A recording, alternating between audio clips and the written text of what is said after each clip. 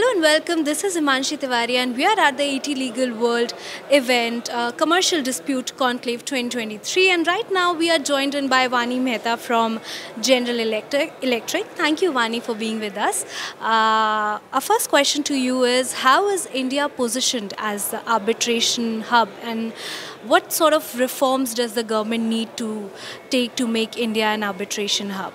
It's been wonderful to be at ET Legal, and I think it's a very relevant topic that you have picked on. Arbitration is the new buzz for India, and with institutional arbitration coming into India, as well as a lot of reforms that we're looking at, it's a very important issue. The union government in this budget has actually come up with a new scheme that we've introduced for contractual disputes being settled one time by any of the government PSUs, and I think that's a very encouraging step in the right direction, given the fact that the government of India is one of the major litigants in the court as well as for arbitration. But having said that, reforms is a two-way process. It is not just about having a scheme, it's also about you practice what you are preaching. Given the fact that recently we've seen some very major orders coming in from Honorable Delhi High Court with regard to arbitration awards being challenged, with regard to enforceability, and also with regard to pre-negotiations before actually going in for arbitration. Given this is a field which is really coming up, there's a lot of reforms, a lot of lack of, I would say, a lot of need for clarity, and especially in the recent Supreme Court judgment that has come in last month with regard to the timing.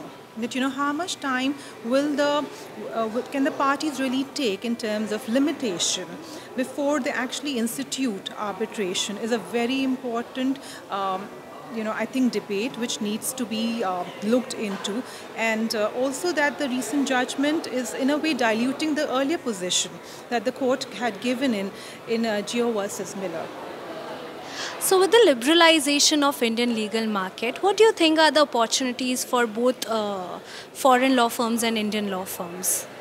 Well, I think and firstly, I really celebrate the fact that the markets have opened up for foreign law firms, given the fact that we are doing so much of business across the world. The entry of law firms was much needed to sort of make sure that we have a level playing field for everyone, and also the fact that India is a very major country in the world today. The recent visit from our Honorable Prime Minister to America and to different various other countries promoting business.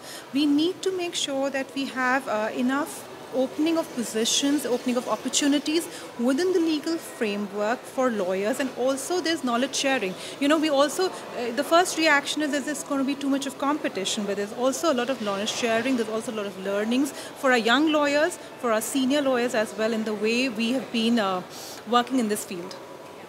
So, what are the global trends you are observing or anticipating in the field of arbitration in 2023 and beyond?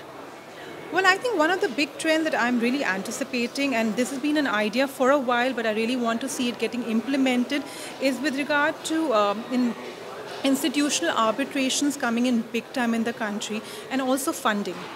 I think funding has been a topic which has been discussed a lot, but we need to have more clarity on that subject, and we would like more firms coming in and helping us with those fundings as well in arbitration field.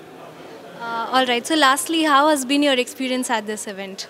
Well, firstly, I must congratulate the ET legal team for such a wonderful event that you've organized, the selection of panelists, having to hear learned judges, the respected Attorney General. It's such a refresher for all of us, It's always wonderful to hear senior members of the bar as well as from the court to talk about it. And also, I would say, a very relevant topic that you've taken. In fact, all the topics that I've looked at very carefully, they are such interesting topics. They stir a debate, they stir thought leadership, and I congratulate you guys for hosting such a wonderful event.